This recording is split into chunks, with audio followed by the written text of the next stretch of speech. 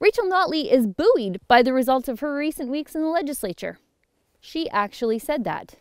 She said, and I quote, "Really, overall in the last few weeks and months, I've really been quite buoyed by some of the things we've been able to achieve and some of the feedback we've received." Good grief. How out of touch with reality does someone have to be to believe they should be uplifted and proud of what's going on in Alberta right now? I mean, let's talk about what's happening in Alberta right now that's so uplifting to Rachel Notley's spirits. We have 100,000 people unemployed. We are leading the country in new EI claims, seeing a 100% increase since last year.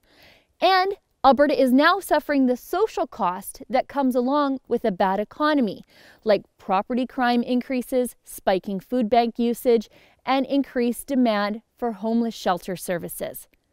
We are seeing farmers and ranchers rally by the hundreds all across the province in opposition of the NDP's Farm Safety and Unionization legislation, Bill 6. Farmers are filling town halls to capacity for a chance to voice their disagreement with Rachel Notley.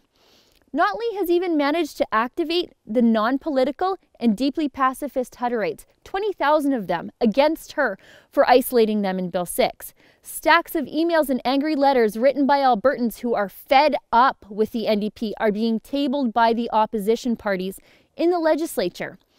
Our province is sitting in record levels of debt, upwards of $47 billion. And the NDP approval numbers are plummeting since September, down to 29% of decided voters, trailing well behind the Wild Rose.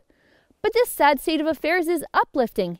It's buoying to Rachel Notley's spirits like a rising tide of delusion. Rural Albertans and their allies are mad in a way I've never seen before. The right is finally talking about coming together and ending the vote split that led to this accidental government of incompetence. And Albertans will have to pay for Rachel Notley's refusal to curb her spending. Companies are fleeing the province's bad fiscal policies. And we haven't even gotten to the carbon tax, the coal phase-out, and the royalty review yet. I guess this is uplifting to someone who wants to destroy Alberta as we know it and rebuild it in her own special way. But this is somehow depressing to normal people who will have to pay for the cost of Rachel Notley's schemes. For TheRebel.media, I'm Sheila Gunn Reid.